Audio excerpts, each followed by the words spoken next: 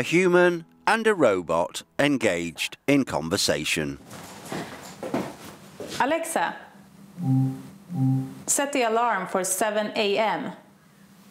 Second alarm set for 7 a.m. tomorrow. Alexa, set an alarm for 5 a.m. Alarm set for 5 a.m. tomorrow. The voice recognition is one of the big drivers at the moment. And this, in combination with neural networks and artificial intelligence, is making it possible to actually start speaking to the computers. We've been waiting for this to happen, but now it's durable. Guests' questions can be directly answered by the chat box.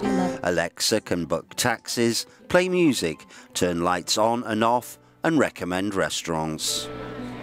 All of us are wishing for the big computer, the big thing that is going to answer all your questions. And that's why I think that these small technologies, like in hotels, like in if you want to rent a bike or something like that, that you can actually go and you don't need to talk to a human being. You can get the small formalities done with an artificial intelligent robot. Alexa, Alexa,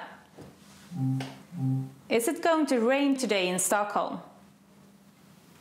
It might rain in Stockholm, Sweden tomorrow. There's a 42% chance. Here are a few nearby popular restaurants: Kitchen and Table, Affinadis, K. Anita's Cold Grill, and Wilmer Calf Bar.